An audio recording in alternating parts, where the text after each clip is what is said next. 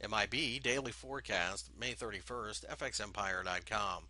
The MIB had a positive showing on Thursday, breaking above the 17,400 level at one point in time. However, what we are concerned about in this marketplace is the fact that there is a gap here that continues to offer a little bit of resistance. We would be much more comfortable if we could manage to close above the 17,600 level, which would represent a fresh high. Not an all time high, obviously, but a fresh high.